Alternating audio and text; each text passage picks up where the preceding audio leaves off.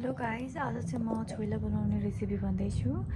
So यो चाहिँ बफ है, बफको छोइला बनाउनु लाग्यो आज चाहिँ मैले। यो चाहिँ बफ र मैले यसलाई चाहिँ बोइल गरेर चाहिँ राखेको र यसलाई चाहिने सामग्री भनेको चाहिँ अब धनियाँ पनि काटेर राखिसकेँ, अनि त्यसको लागि चाहिँ लसुन पनि मैले काटेर राखिसकेँ।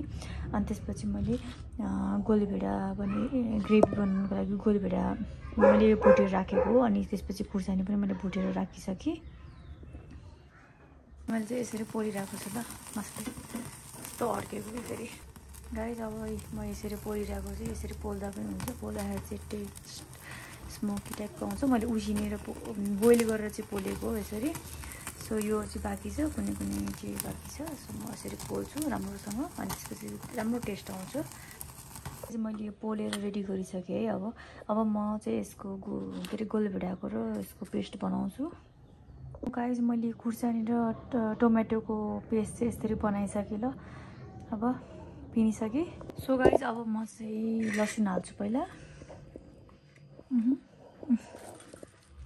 लसुन हाल्छु, त्यसपछि धनियाँ हाल्छु अलिकति, अनि त्यसपछि म खुर्सानीको धुलो हाल्छु। यहाँ छ खुर्सानीको धुलो, यति जति यति होइन, यति जति हाल्छु। त्यसपछि हल्का जिराको धुलो हाल्छु। नुन चाहिँ स्वाद अनुसारको हाल्छु हल्का। अब म लसुन र अदुवाको पेस्ट पनि हाल्छु। यो चाहिँ लसुन र अदुवाको पेस्ट हो, अलिकति हाल्छु। अनि यो जुन चाहिँ अघिले बनाएको यो पनि हाल्छु। एज यु क्यान सी यसरी सब मिक्स गरिदिन्छु है।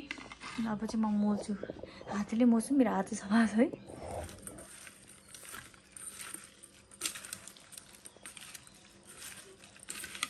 यो चाहिँ नेवारहरूको स्पेसल डिस हो छोइला, फेमस है। यो चाहिँ नेपालमा धेरै फेमस हो। यो तपाईँले छोइला चाहिँ अब चिकनको गिजरबाट पनि बनाउन सक्नुहुन्छ। त्यसपछि के अरे हाँसको छोइला पनि बनाउन सक्नुहुन्छ। मलाई चाहिँ मनपर्ने भनेको बफको छोइला हो, त्यही भएर मलाई एकदम मिठो लाग्छ बफ हो। त्यही मैले चाहिँ बफको छोइला बनाएको। घरमै खानालाई बनाएको भएर मैले ग्लोभ्स चाहिँ युज गर्दैन। यसरी कस्तो दामी भयो नि। अब म यसलाई चाहिँ मेथीको पाउडर र हल्का बेसार हालेर मजाले झान्छु त।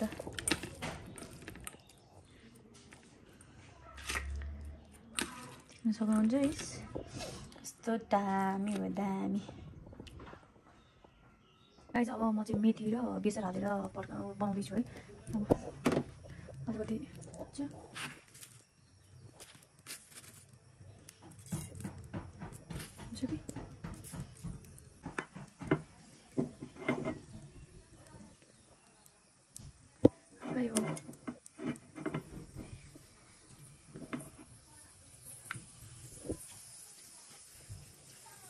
बेसार नै हाल्नु सक्छ।